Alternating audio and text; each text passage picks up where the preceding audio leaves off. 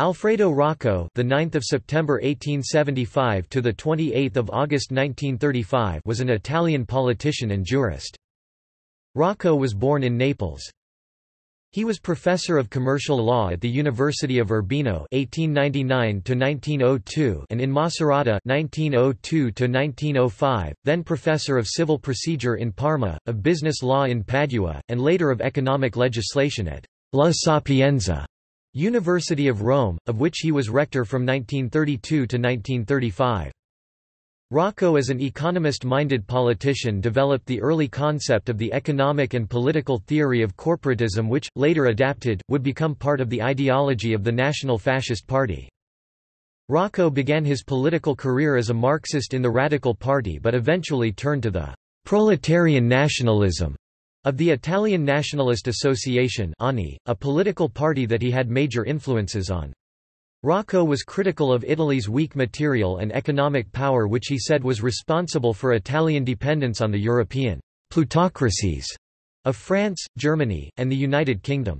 Rocco also denounced the European powers for imposing foreign culture on Italy and criticized the European powers for endorsing too much individualism. In 1920 he became director of the newspaper L'Idea Nazionale, official organ of the Nationalist Association. He later joined the National Fascist Party once they merged with the Italian Nationalist Association. In a 1925 speech, Rocco interpreted the ideology of fascism as the means by which the individual is sacrificed for the good of society, declaring, "For liberalism, the individual is the end and society the means. For fascism, society is the end, individuals the means, and its whole life consists in using individuals as instruments for its social ends."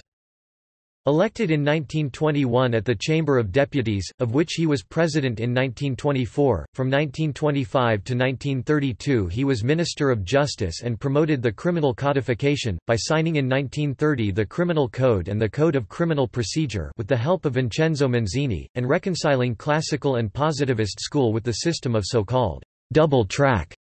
From 1925 to 1935, Rocco was the Italian representative in the International Committee on Intellectual Cooperation of the League of Nations. From 1932 to 1935 Rocco was rector of the University La Sapienza of Rome.